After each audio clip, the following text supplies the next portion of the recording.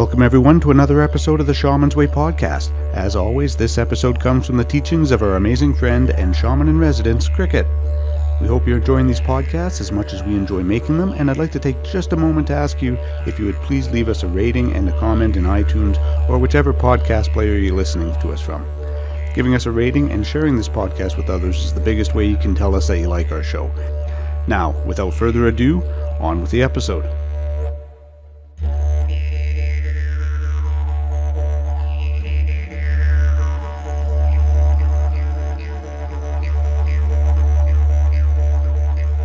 Hello, my constant listener. I wanted to touch on the subject of grief, or the emotion of grief, the psyche of grief. One of the reasons I'm inspired is because a lovely friend, Nikki Featherstone, and I are doing a women's workshop called Women Rising, Awakening the Storm, July 13th to the 15th, 2018, just outside of Edmonton, Alberta. We are honoring grief, and we are honoring the ability to scream, to shout, to keen, lament, to moan.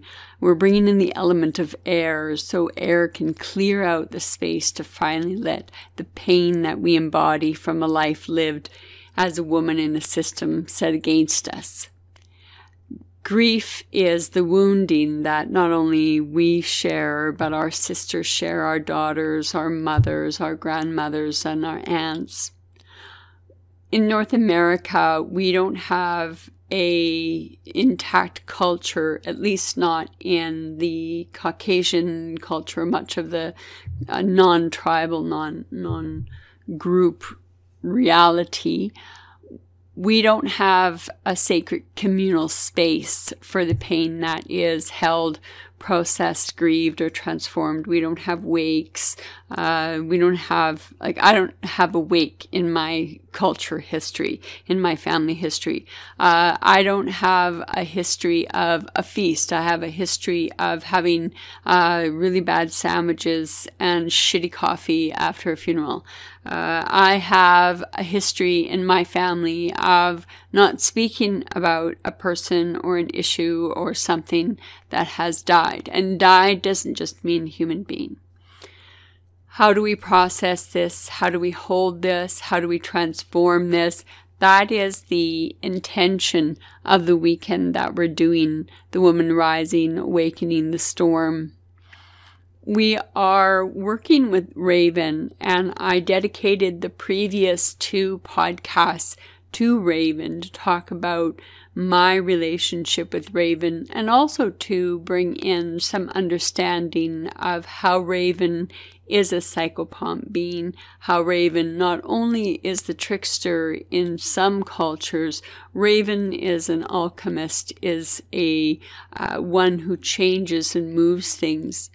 The work around grief that we're doing is we're bringing our own pain, our grief, our wounds, our moans, our loneliness, our abandonment, and we're bringing it to the healing ground. We're creating a sacred space for this. And this is in the tradition of, women holding space for women, humans holding space for humans. The Awakening the Storm is in that relationship to grief.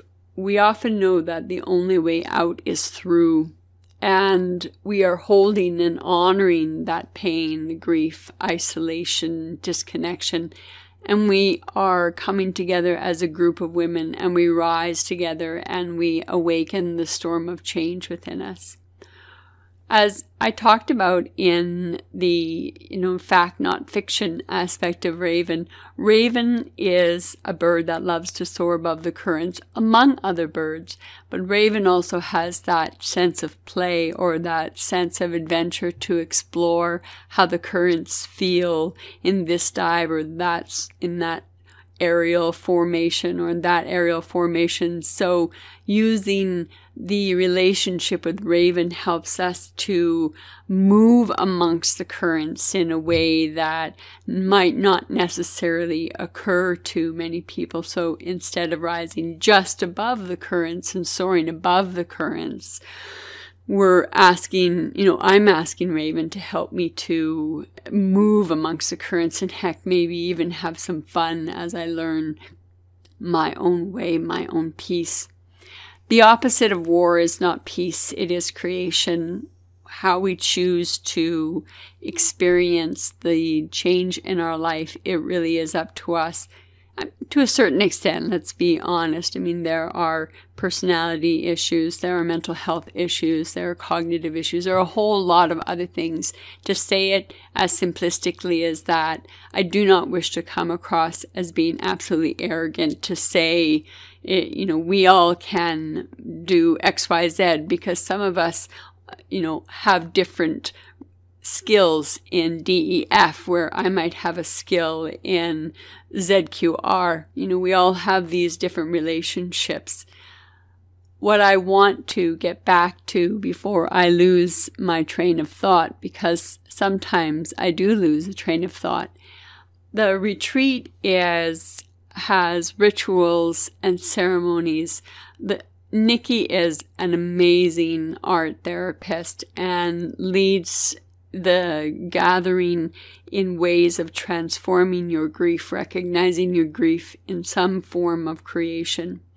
My job is often to bring about the skeletal structure of the ritual and the skeletal structure of the involvement of the psyche within the context of the creational relationship of grief. So whether it is an art form of clay, whether it is a painting, whether it is a mask, we've done various things over the years. We have that. We have ceremonies. We have yoga. We have bonfires, drumming and dancing.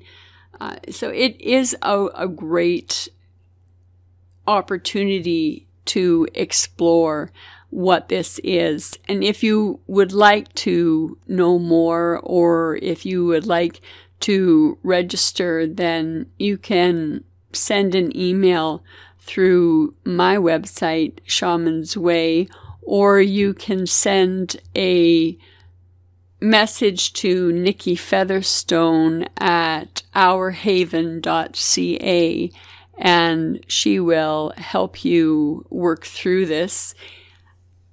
And I'll make some references on the Shaman's Way website for this workshop. And now I want to discuss and go a little bit further in my own relationship to grief and what grief is and what grief means.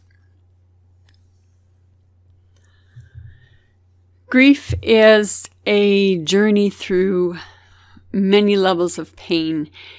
In my life, my story with my family was that we did not celebrate death. So we had horrible, that horrible tang, that horrible fruit punch, really bad tasting coffee, and soggy sandwiches in the basement of the church or at someone's home after funerals in my family. We did not have a wake. We did not keen or sing our grief. We were not allowed expression of grief. I remember even at funerals to, a well-meaning aunt or grandmother telling me, shh, shh, shh, shh. There, don't cry. There, don't cry. I remember those. I remember not being able to discuss grief or the death of my sister and the loss of my brothers. We were not allowed to discuss those sorts of topics. I don't know why to this day. My mother died April 9th, 1992, so she is long gone. And my father is deeply into dementia and even further, more deeply into denial. And therefore, I don't believe he would have ever been a very good person to talk to find answers from. But grief is seen as the loss of a human being. But many times in soul retrieval work, I have encountered grief of many different kinds. One of the grievances,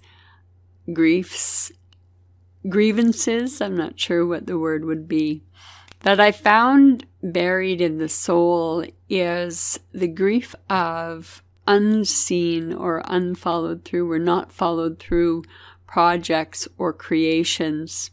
We grieve the loss of ideas. How many ideas have we gestated and never born? And how many of those ideas do we lament and do we wish to do harm for?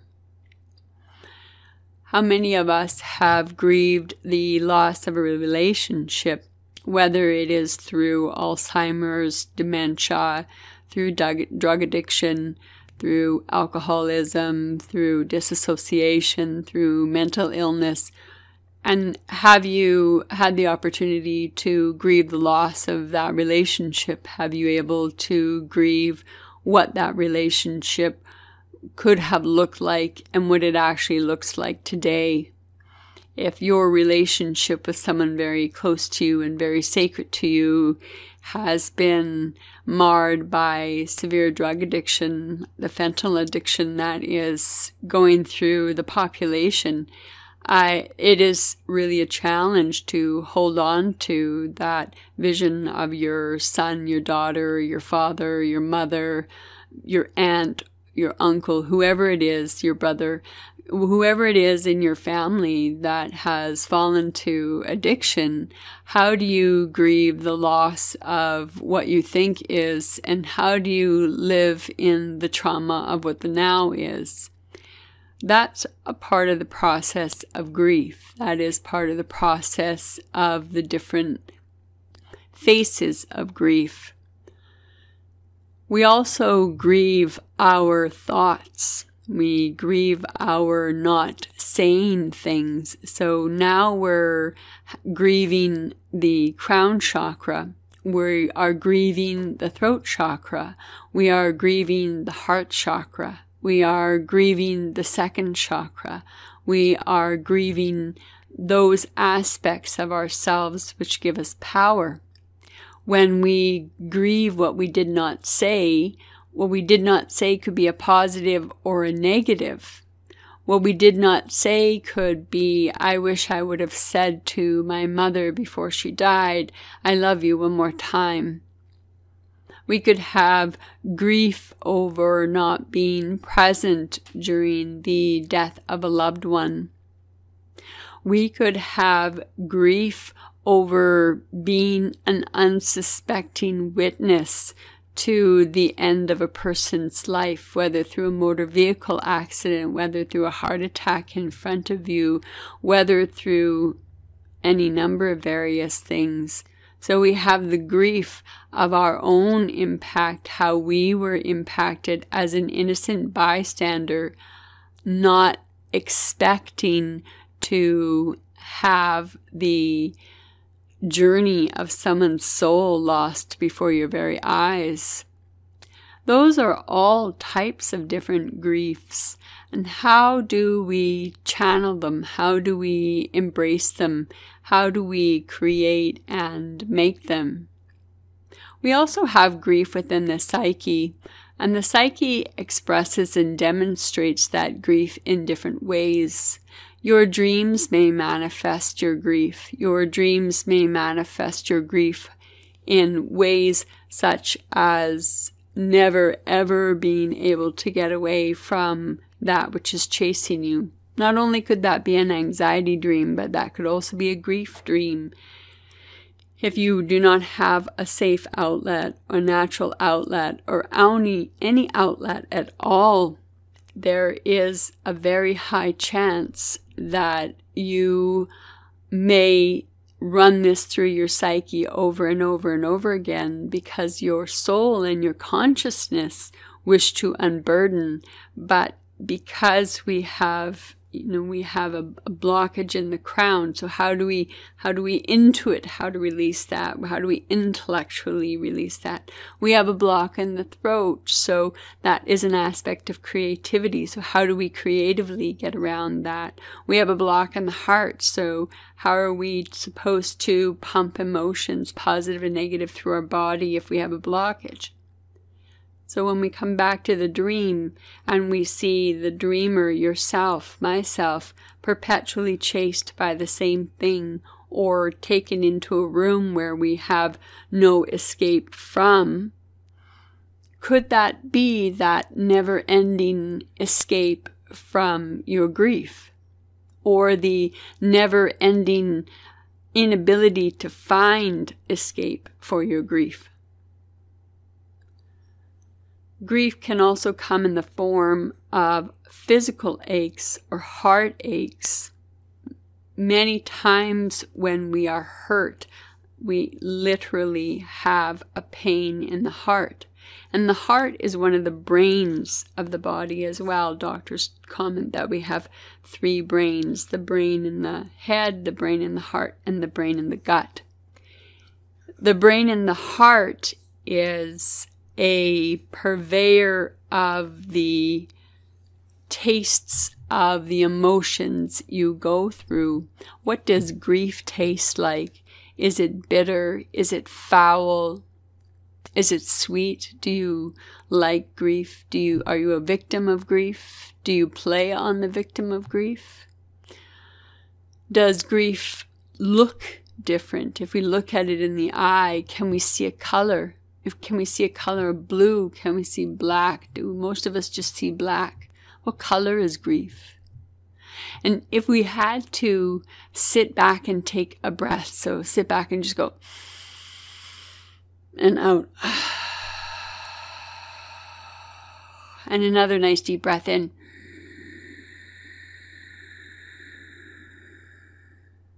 And exhale.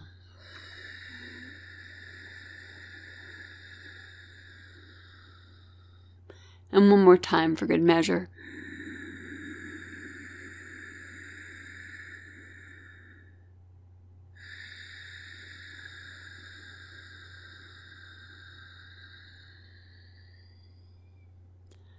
And with a soft gaze, if you can, or with a quiet eye, where is grief in your body?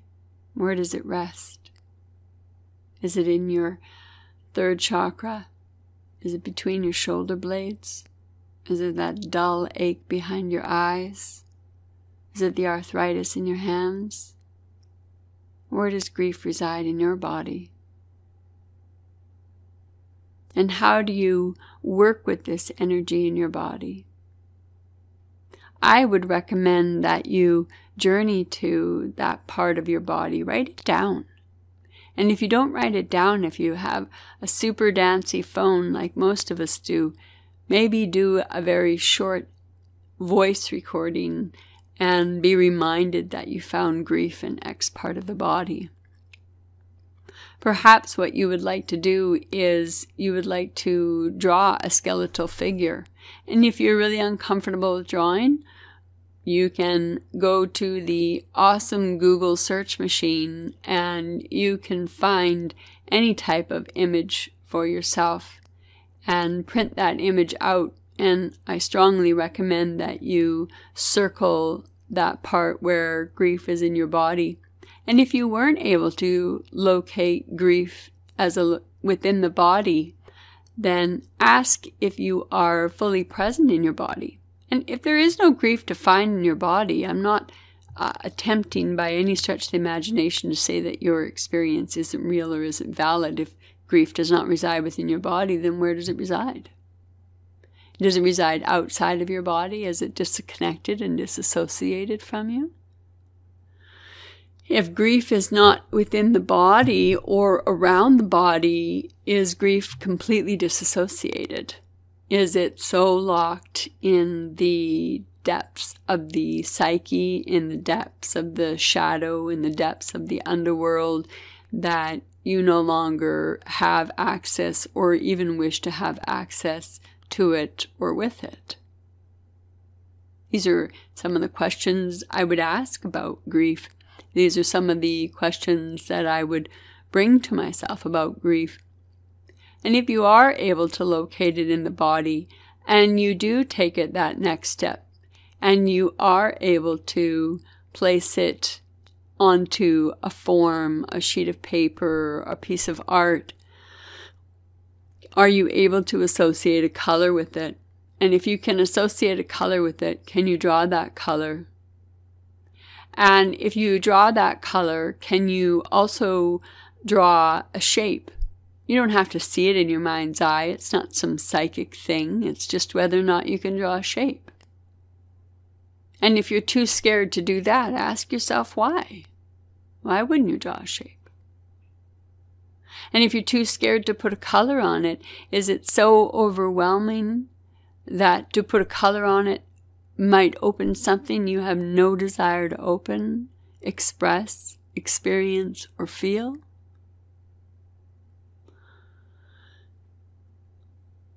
And if that is the case, then you, my constant listener, are the one who needs this exercise more than anyone else.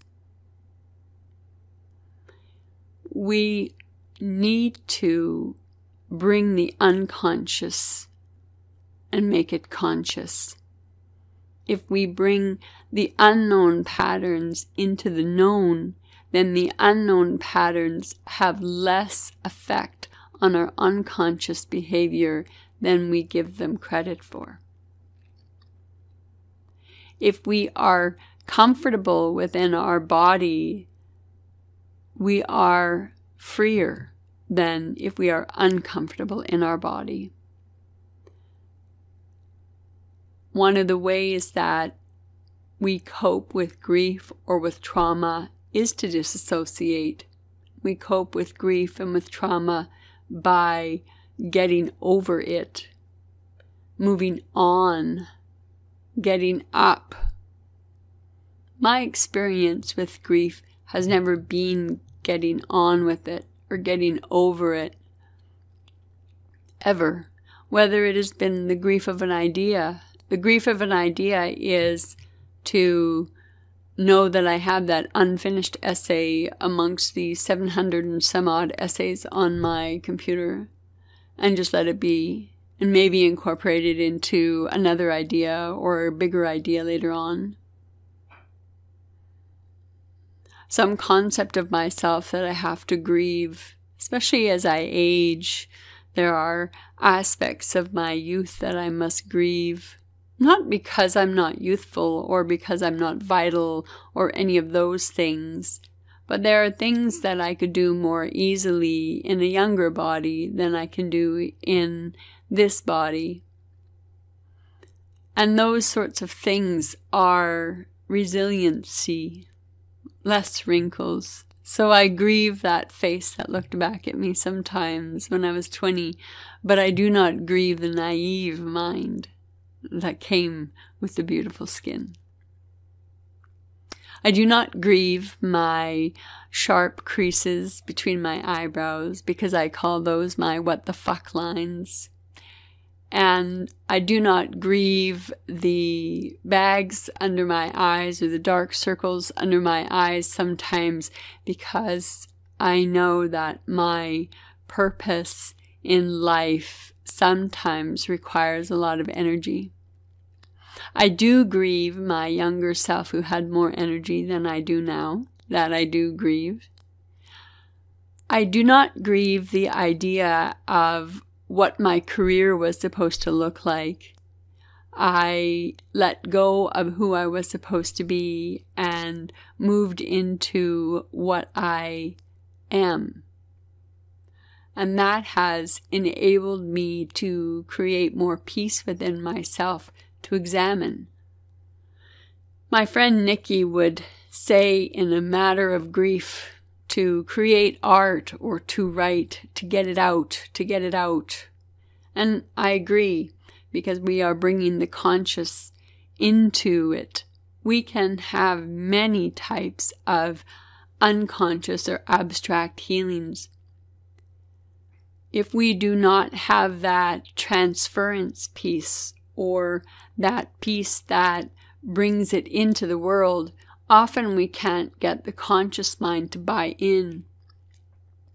So instead of thinking about, I have to get over this or get over that, I try to transform it. So I will leave that essay hanging, but I will probably incorporate it into other works that I have done over the time already. I have bits and pieces of dreams that I have woven into suggestions and creative ideas for other humans who have crossed my path, who seem better fit for those goals or those ideas than I did. Whether they're ever used or taken home is irrelevant. I build altars to the things I have lost. I put bones in the north for the ancestors that I have grieved. I put a burnt-out candle in the east for the life force that has been snuffed out because it never came to be. In south, I put ashes for the burnt life, for the end life. And in the west, I put murky water, for the memories are long gone of the person who has died, and I can no longer retrieve them as clearly as I could have. And in the center, I place stones of myself, and sometimes they're my Black River stones. Sometimes they're 5 different stones for the mental, the physical, the spiritual, the emotional, and the other.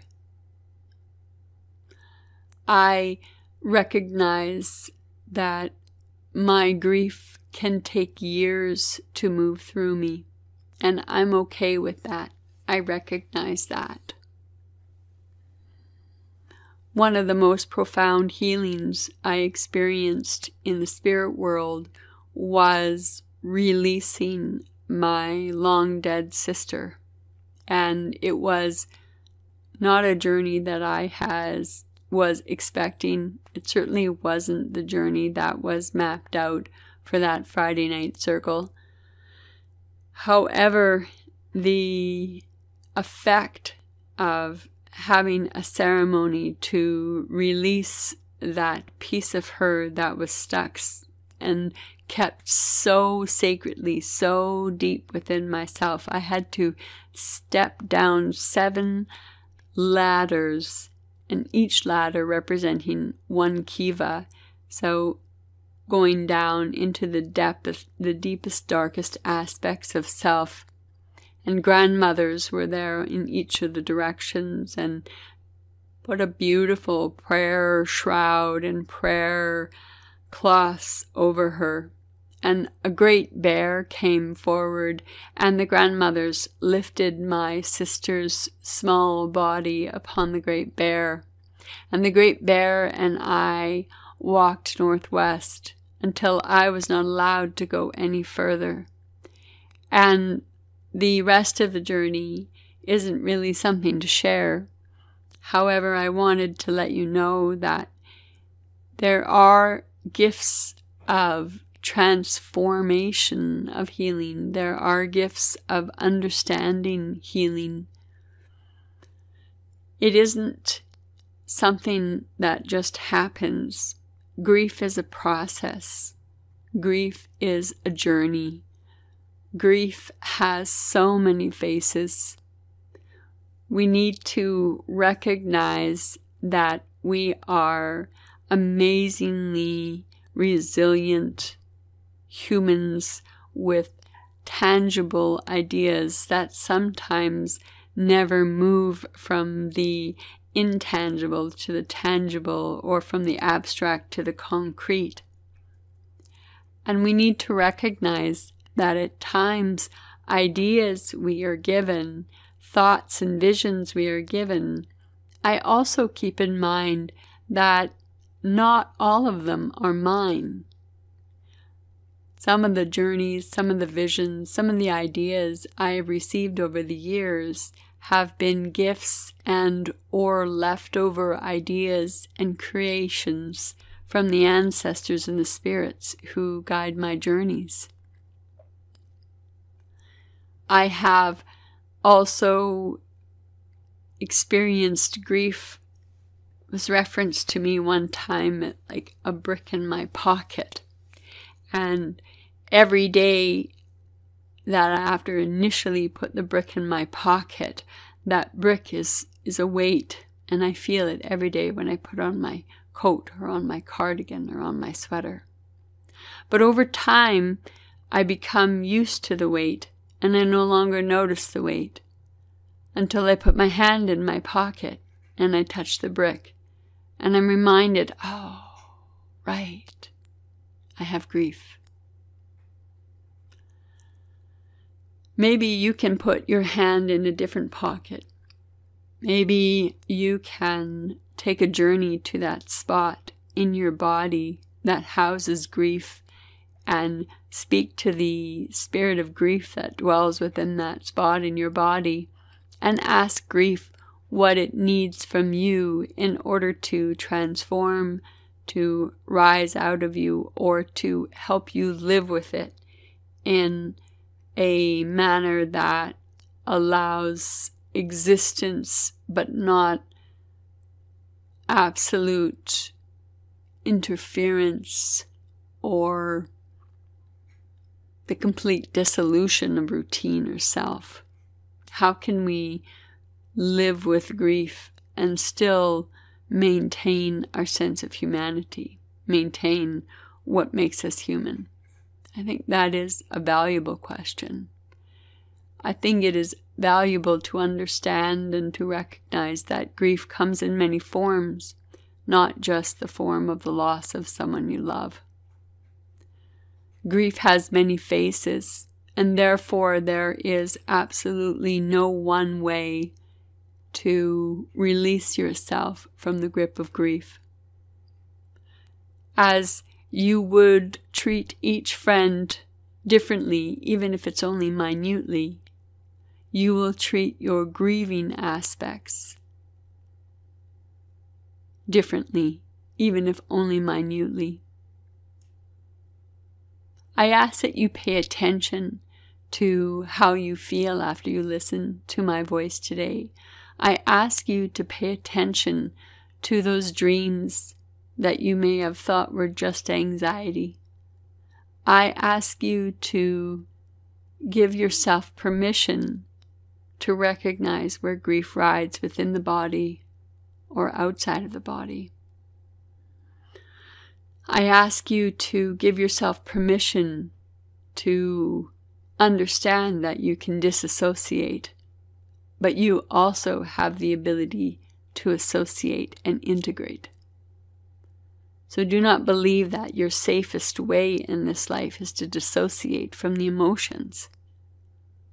The safest way in this life is to dive deep into the emotions, gather from them all that you can, to only again re-emerge. Those, my dear listener, are some of my ponderings and thoughts on grief and grieving. I bid you a fond farewell, and I look forward to seeing you again, talking to you again very shortly. Be well.